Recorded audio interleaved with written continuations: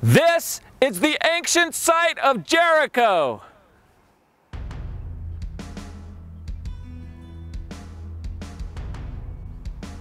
Jericho is where the Bible says the walls came tumbling down. In the 1930s, archaeologist John Garstang dug here, followed by the work of his colleague Kathleen Kenyon in the 1950s. Garstang concluded that the archaeological evidence he found here matched the biblical account. But Kenyon said no. She said that at the time the Bible says the Israelites attacked Jericho, there was neither a city nor even walls here at the time. There's no archaeological evidence in Jericho. The wall is Middle Bronze Age and has nothing to do with the Late Bronze Age. It has nothing to do with the coming of the Israelites. If you go to Jericho, Joshua fit the battle of Jericho and the walls came tumbling down. Problem, there's no wall. Who established that dating for Jericho, was it? Kathleen Kenyon, who excavated there. Okay. What you have to do is look at the evidence, analyze the evidence, and come to your conclusion based on the evidence, not what an authority figure says, not what the majority opinion is. You have to just put that out of your mind and just look at the evidence and come to your conclusion based on what the evidence tells you. So is the story of the walls falling down at Jericho history or myth? See for yourselves here on Expedition Bible.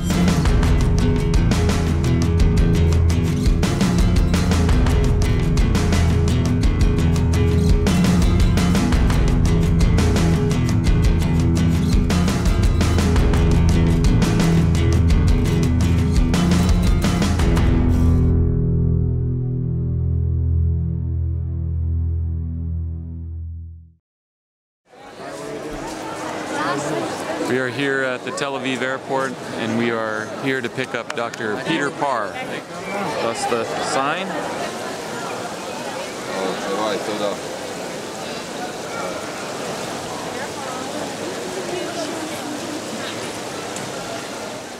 Professor Peter Parr agreed to help us better understand Jericho by returning to the site he helped excavate over 50 years earlier. My name is Peter Parr. 50 years ago I worked with Kathleen Kenyon on the Jericho excavations. She was someone I admired and she was my boss. But we got on well. So we're here at the airport in Tel Aviv. We're picking up Dr. Bryant Wood. Also joining us is Dr. Bryant Wood, who is in the process of publishing his analysis of the pottery from both Garstang and Kenyon's digs at Jericho. I completed my doctoral studies, and the subject of my dissertation was Canaanite pottery of the Late Bronze Age. Well, you might say, that sounds pretty boring. What would Canaanite pottery of the Late Bronze Age have to do with the Bible? Well, it turns out that we have to use pottery for dating, and dating is crucial for correlating what you're finding in an archaeological excavation with history. These two archaeologists, Dr. Parr and Dr. Wood, come from radically different viewpoints. Religion is the belief of the faith. I don't happen to be very religious. Yes, I would believe what the Bible says, take it literally. Despite their differences, let's begin with what these archaeologists do agree about regarding Jericho. So really among scholars there isn't any debate on that this actually is the site of Jericho. No. Well, there's no question but what this is Jericho. Nobody disputes that at all. So this is the site that the Bible is telling us about. I don't think there's any, no one as far as I know has ever argued that this is not biblical Jericho. The thing to understand about Jericho is that it is a tell. Behind me here is what archaeologists today call a tell. Today, through excavation, they know this is where people lived, this is where ancient cities were. So, I mean, to help us understand a tell, I mean, could you kind of look at it as a cake? A layer cake. A layered cake. Yes, many, many layers. I think of a nice jam sponge cake that my wife makes. Very nice. So we are making a cake to better understand a tell, and just like a tell, a cake is made up of different layers. And a city would be abandoned or destroyed, and then they would come onto the ruins and they would build another city over the top. and then another one over a long period of time. Different cities would be built on top of each other until you have these unnatural looking hills like this, today called a tell. This is an example of one that has never been excavated. And when you begin to dig into this tell, you go down through it layer by layer as you get down to the earlier and earlier and earlier cultures. Just as we can now cut open our cake to expose the inner structure of our cake, so archaeologists dig into a tell to expose the inner structure of the layer system within a tell. That's a very good description, except archaeology is not a piece of cake. It's a lot of hard work.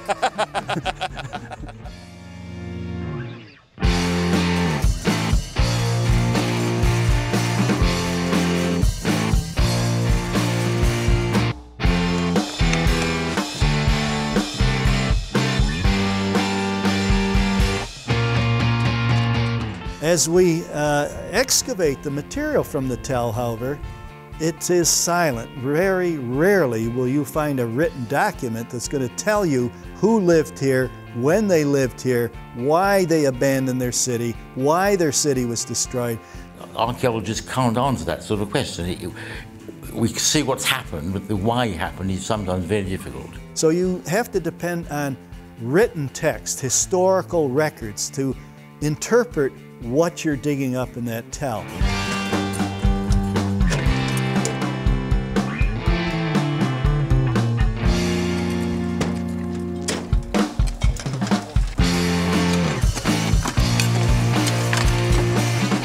Dr. Randall Price excavates at Qumran, across from cave number 4, where many ancient fragments of Old Testament scrolls were found. These 2,200-year-old texts that were discovered here in cave number 4 were hand-copied from even earlier manuscripts, and they are our best source for what happened at Jericho in the ancient past.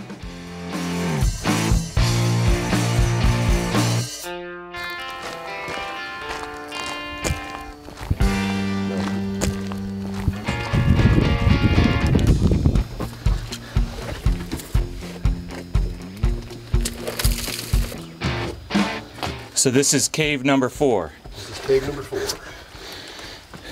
Yeah, right out of this very section came sections of the book of Joshua, the sections we have from Qumran. And so how important do you think it is to use the biblical text and the archaeology that's been done at Jericho to interpret what's been found there?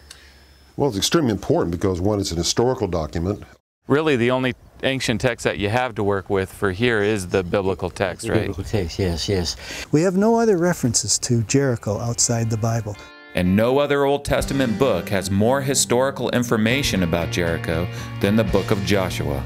In regards to Jericho, it is important for us to understand that the book of Joshua is our only voice from the ancient past that speaks of what happened there over 3,000 years ago. The Bible's an ancient text, and the book of Joshua is an ancient text, and so we know the story in the book of Joshua is an ancient account.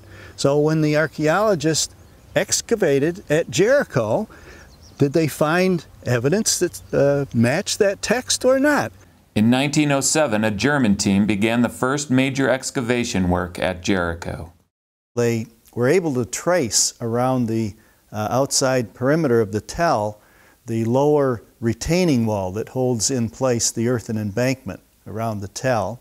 This short section of stone wall can still be seen at Tell Jericho today. But what was the purpose of a retaining wall like this one? When I pour this bucket of dirt out, it spreads out across a flat ground. However, if I make a circle of stones and I pour the bucket of dirt into it, then the dirt is retained by the stone wall surrounding it. This is the stone retaining wall which held in place the earthen embankment that surrounded the city, and on top of the stone retaining wall was the mud brick wall. On top of this stone foundational retaining wall, there was another wall, the city wall, which was made out of mud bricks. The 3 teams that dug Jericho were the German team from 1907 to 1909, John Garstang in the 1930s and Kathleen Kenyon in the 1950s. Using the excavation reports from these 3 digs, we were able to reconstruct what the city of Jericho would have looked like in the time of Joshua.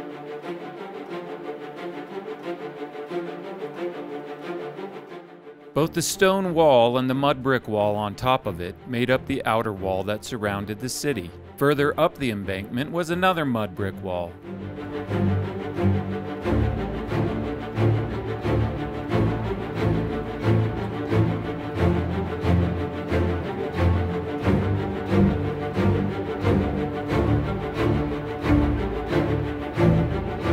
This wall is what the Israelites were looking at as they marched around the city.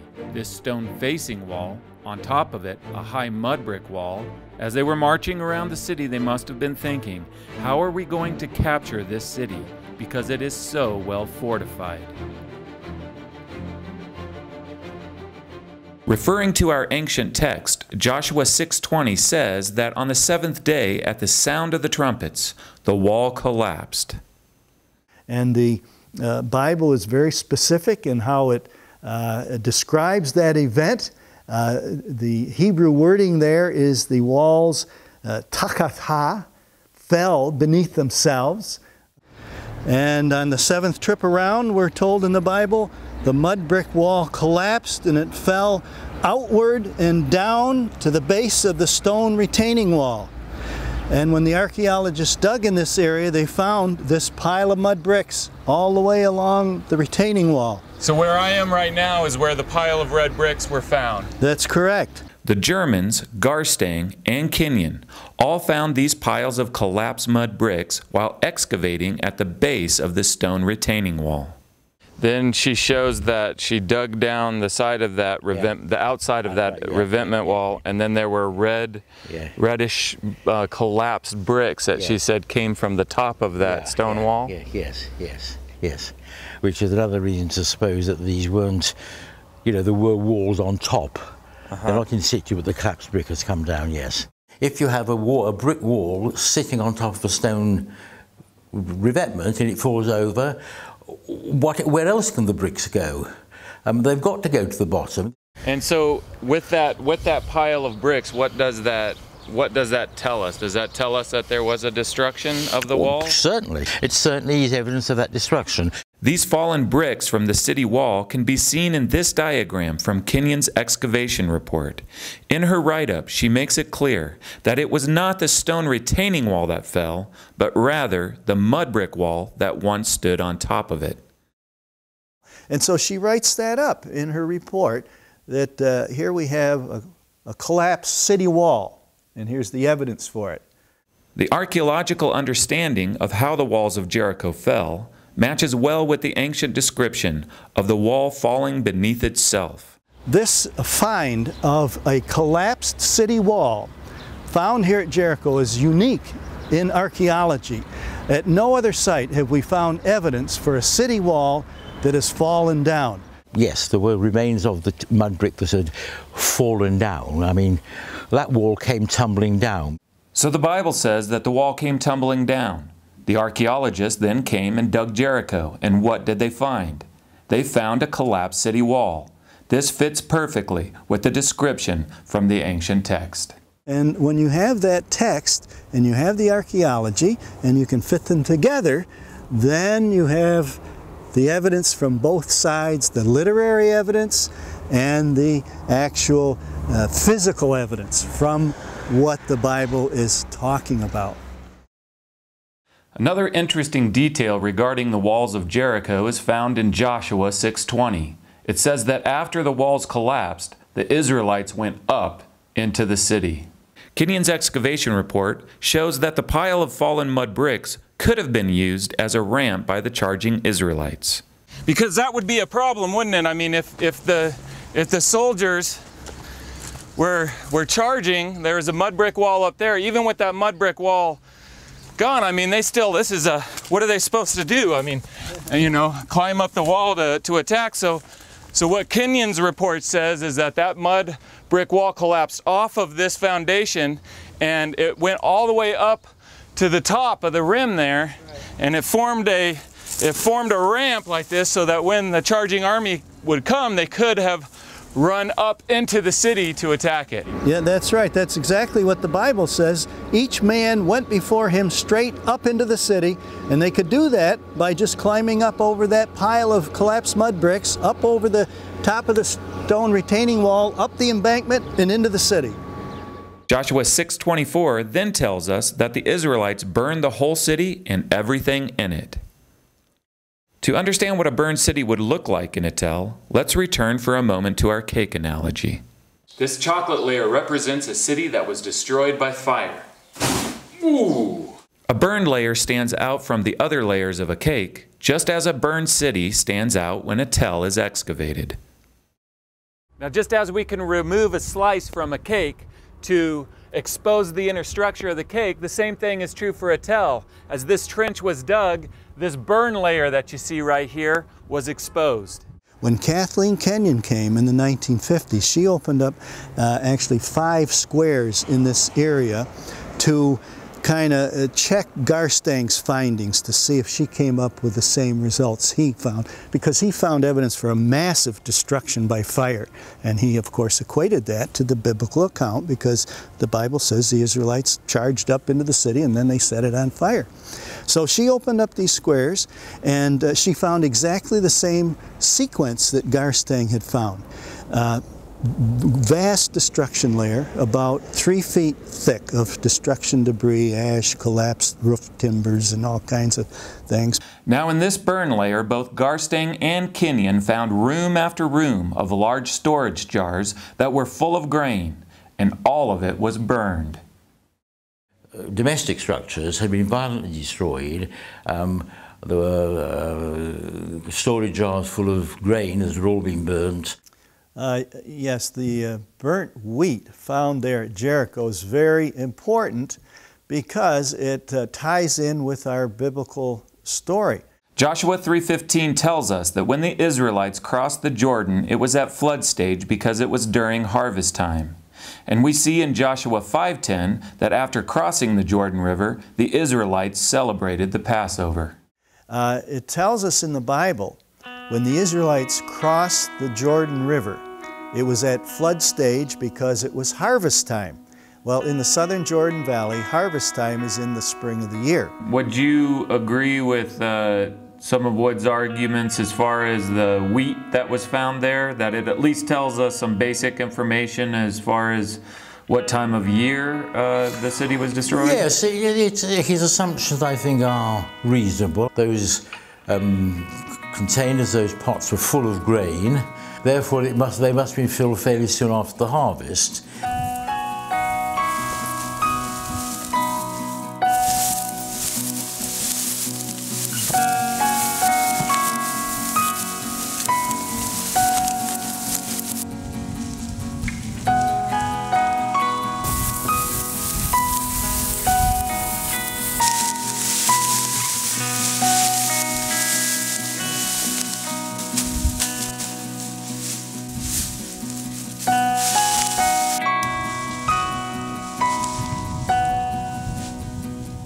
We know that the Israelites came into the land and attacked Jericho in the spring of the year after Passover. And that's the same time of year as it is right now in Israel. All over Israel they're celebrating Passover, and the people are bringing the wheat harvest in from the fields. And so we know both agriculturally and archaeologically that Jericho was attacked after the wheat harvest had been taken in.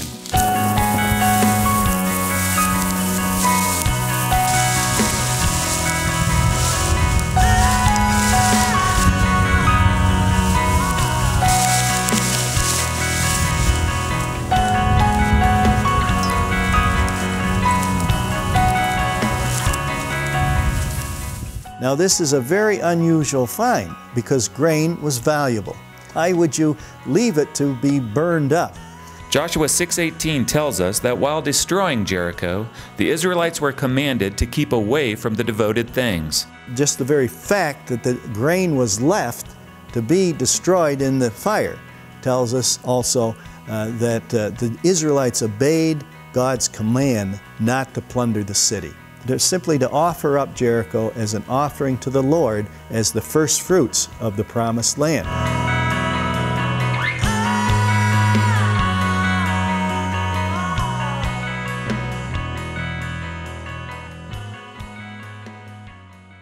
The basic sequence of events found in the Bible describing Jericho match the layer sequence the archaeologists found in the tell. And in fact, Kathleen Kenyon introduced what we call the stratigraphic method of excavation here at Jericho, where you just peel down the layers, layer by layer, and you, in particular, analyze the vertical sides of the trench or the square that you're digging, and you draw it, you photograph it, because in the vertical trench you have a sequence of the events that have taken place as they're preserved in the earth layers. And she said the evidence here shows that the walls collapsed first, the earthquake happened first, and then the fire happened. That's exactly what the Bible says. The walls came down as the Israelites were marching around that seventh day. They went up into the city, then they set it on fire. Earthquake, fire. And she said, that's the sequence I have found here. In Joshua 6:26, Joshua said, "Cursed before the Lord is the man who undertakes to rebuild this city Jericho."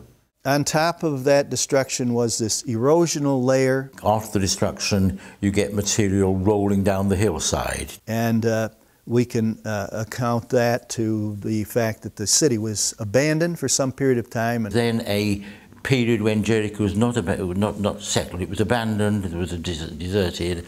If you recall in the biblical story, Joshua pronounced a curse on Jericho. On anybody that would rebuild a city, there would be a curse on that person. The ancient text tells us that the walls collapsed, that the city was burned and afterwards laid abandoned.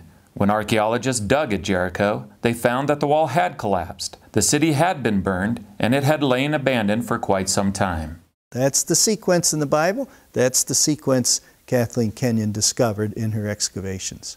So if the archaeological evidence found here matches so well with the biblical account, then what's the problem? Why is there such a debate among scholars today about this site of Jericho? This obvious destruction of the city, which evidence Garstang found, evidence Kenyon found, the debate is over the date of that. So does the Bible in fact give us a date for the time of Joshua's destruction of Jericho? According to biblical chronology, the conquest happened around 1400 BC. Yeah, I mean, we have 1 Kings 6, which talks about in the 4th year of Solomon's reign, and that's about 967 BC. It says it was 480 years after the time of the conquest by Joshua, entrance into the land. So if you add those numbers together, you come to what we would consider an early date, around 1446 BC. So 1446, and then you got to take the 40 years out for the wandering in the wilderness, and so you come to around 1406? Yeah, for the time of Joshua's conquest. Historically, we know that Solomon began building the temple in 966 BC. 1 Kings 6:1 tells us that this was 480 years after the Israelites had come out of Egypt. When we add 480 to 966, we come to 1446 BC. And since we know that the Israelites wandered the desert for 40 years, we have to subtract that from 1446 BC, bringing us to 1406, the biblical date for the conquest. After analyzing the pottery, Garstang dated the destruction of Jericho to around 1400 BC in agreement with the Bible. But Kenyon disagreed, dating the city's destruction 150 years earlier to around 1550 BC. So the debate is over when the city was destroyed. The Bible says it was around 1400 BC. Kathleen Kenyon said it was around 1550 BC. This 150-year discrepancy has huge implications. It would mean that when the Israelites came into the land of Canaan, there would have been no city of Jericho for them to destroy. It would also mean that the writers of the biblical account would have fabricated the story of Joshua and the great battle of Jericho. She claimed quite clearly, on the basis of the pottery, dated to about 1550. I'm just saying John Garstang had it right, Kathleen Kenyon had it wrong. When you look over at the bulk over here and you see this rim of this pot, are you looking at that and seeing pottery from the time of Joshua? Yes, absolutely. Yes, those storage jars are late bronze 1, the same thing that Garstang had found, and that carries over to all the other pots, cooking pots, storage jars, and bowls, and so on. Yes. So what is the deal with pottery anyway? And how is it used to date the events in a tell? Well, think of it this way. Just like cars change in style over time, so did ancient pottery. So when archaeologists study pottery they excavate in a layer, they can estimate a date for the event that formed that layer. Pottery from different sites can then be compared with each other. These are called parallels. Yes, in order to make my case for the dating of the destruction of Jericho, I have to show beyond doubt that the pottery in that destruction level dates to the end of the 15th century BC. And the only way I can do that in a credible fashion is to use parallels from other sites where scholars have already said this pottery dates to the end of the 15th century BC. And so it's not my word only. It's the word of all the other scholars who have excavated similar material, came to independent conclusions, and I'm merely using their results and feeding it into my analysis and saying, yes, based on all this information, all this data we have from all these places, I can safely date this destruction to the end of the 15th century BC. Kenyon had dated that destruction 150 years earlier. How could she be so far wrong? She was a very good field archaeologist, but in her dating here, she made a critical error. She based her date on what she didn't find, which is always dangerous, an argument from silence. She, in this destruction layer, did not find a type of imported pottery from Cyprus, which was relatively common in that time period, but it's easily distinguished, easily dated. And so she was looking for that kind of pottery to date her destruction level. She never paid any attention to the local Canaanite pottery, which was there in abundance. That's what Garstang used from his area over to the south, that local Canaanite pottery. He dated it based on that. She didn't pay any attention to that. She was looking for this imported Cypriot ware. She didn't find it. She said, must be nobody was living here. Otherwise there would be Cypriot pottery from the late Bronze 1 period. And so she said it must have been destroyed before. Now, even though Kathleen Kenyon never did find this particular kind of pottery that was imported from Cyprus, John Garstang, who dug before her, did find an imitation of this same kind of Cypriot ware. And what an imitation is that it is a copy that uses the real type of pottery. And therefore, they both date to the same time period, around 1400 BC.